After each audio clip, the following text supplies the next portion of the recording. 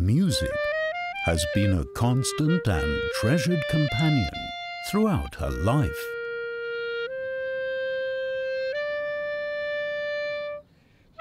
But her biggest passion is science. My name is Nicola Spaldin and I'm a materials scientist. What interests me most about materials science is that we can design materials that combine multiple properties that at the moment tend not to coexist. The makeup of these trees, the structural integrity of a stone wall, or the transparency of glass. The materials all around us have extremely diverse properties. Nicola Spaldin is working on the theoretical groundwork for a completely new kind of material. It should be magnetic and also respond to electrical fields, an enormous task for which she has laid the first scientific foundations. Our planet is a giant magnet. A compass needle orients itself along the lines of the Earth's magnetic field because the needle is ferromagnetic. Beside magnetic fields, physicists also worry about electrical fields and materials that react to these fields. They are ferroelectric. We have already very good electrical materials such as metals or semiconductors, and also very good magnetic materials such as iron. But what's interesting for us, and what's also very challenging, is to combine electrical and magnetic properties in a single material.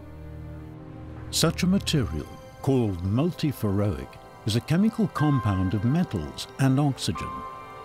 From these molecules, new multifunctional materials can be crafted.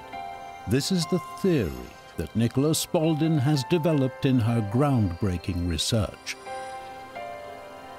However, the problems of creating the actual material in the lab are many and varied. As soon as you start trying to make a ferroelectric magnetic, you tend to degrade its ferroelectric properties, so retaining good ferroelectric behavior while introducing the magnetism, and then getting the two phenomena to interact. These are both challenging questions, which of course is what makes them fun to work on. A challenge worth taking on. Multiferroics could radically change the world of computer technology, storing information in both electrical and magnetic form. In the future, this could lead to extremely energy-efficient, tiny, super-fast data carriers. And once the remaining difficulties are resolved, these materials will have the potential to revolutionize the world of technology. Multiferroics, the silicon of tomorrow? Yeah, so the silicon of tomorrow, this is a really good question. Of course, there are many candidate materials that are being explored with new functionalities that might, I wouldn't say replace silicon, but enable new behaviors and new device types. The production of multiferroics is still in its infancy. The starting materials are formed into rods and then placed in an oven. Through a controlled melting process, the researchers hope to create a compound that will react to magnetism and electrical fields. The molten ends fuse and continue to grow together. In this process, the atoms inside the specimen are rearranged, a prerequisite for a working multiferroic. Once it has cooled, the new compound can be tested as to whether or not it actually reacts to magnetic and electrical fields. Nicola Spaldin and her team use these practical results to further refine their theoretical framework.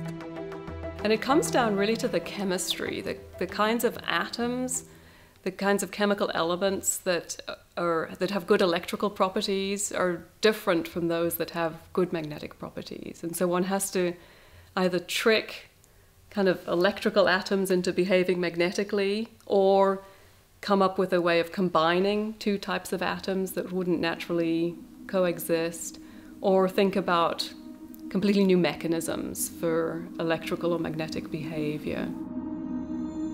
Her research takes Nicola Spaldin into the innermost workings of our physical world, in particular electrons as charge carriers play a substantial role.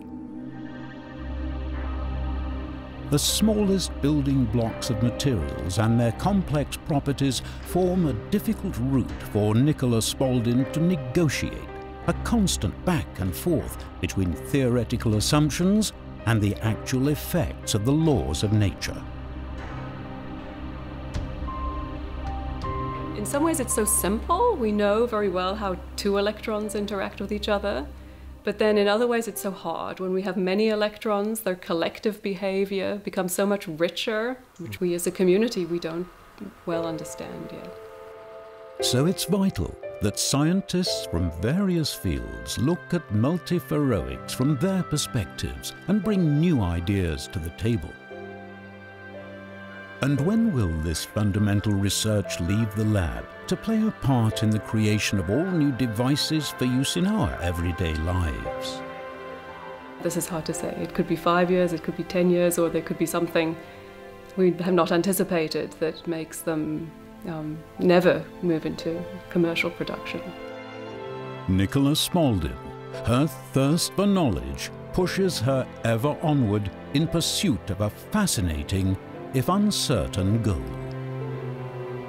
For me, the most fascinating breakthrough would be to find really the key to the behavior of electrons in a material, and then we would be able to design materials with whatever properties that we could imagine.